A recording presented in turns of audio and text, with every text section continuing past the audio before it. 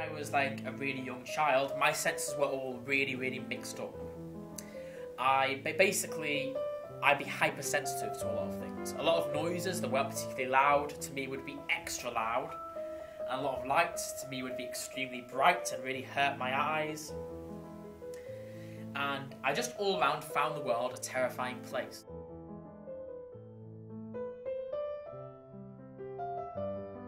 I don't look especially different from other people, I just behave very differently. So most of the time, unless people know a lot about autism, they don't necessarily think I'm on the autistic spectrum. They just think when my autism does come out, that I'm a bit on the odd side. All of the food in this picture is all orange. All except for the banana. Now let's just say that I am the banana. Yes, that's right, I am the banana. Today I'm going to be talking about my experiences of having autism.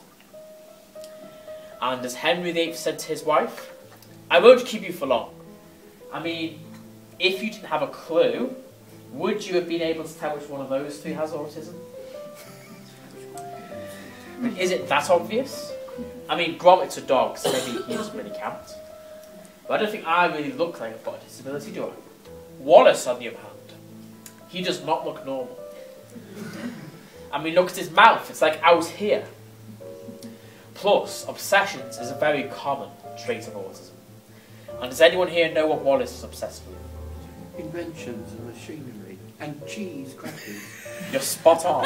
Yeah, it's very rare for someone to actually list all of his obsessions.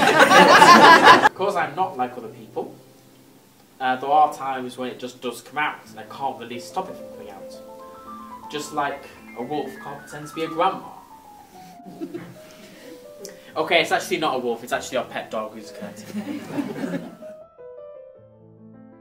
For example, not long ago, in our kitchen, in our house, there were some pan lids that were hung up right next to the fridge door. And every time the fridge door opened, they made this horrible noise that I was really irritated by.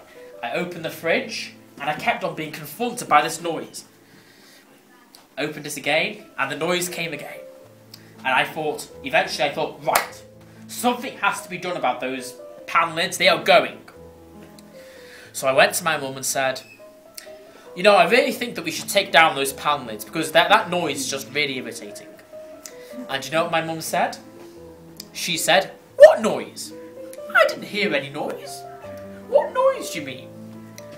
But I was like, how can you not notice that noise? It was just really torture. See, how anyone could completely miss that noises like that is completely beyond me. Now this picture is quite unusual, isn't it? It's a very odd photo. It's taken in a very odd position. Autism is like this. It's a very unique thing to have, but I don't think it's a bad thing to have. Even though autistic people have a lot of difficulties, they actually often do have gifts that you don't find in